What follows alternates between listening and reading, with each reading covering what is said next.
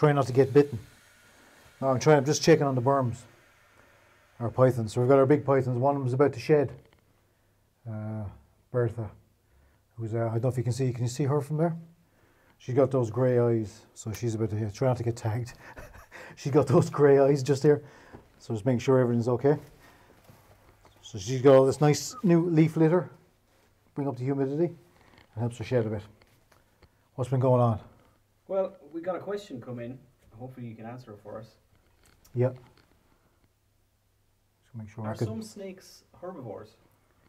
Some snakes herbivores? No. So yeah. So there's loads of plants in here. They're not eating the plants. So these guys feed on rats, mice, rabbits, chickens, ducks, things like that. They're what's called obligate carnivores. So they have to eat meat.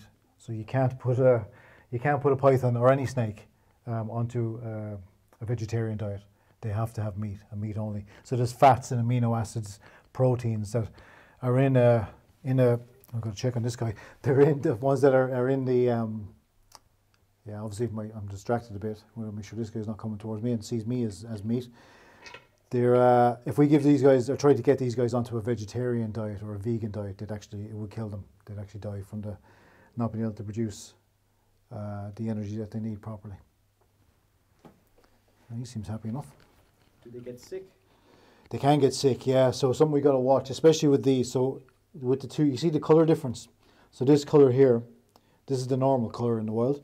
That one there is an albino, and this one here is what's called a lavender. So it's got a certain kind of a color morph. So these unfortunately are inbred for the pet trade a little bit.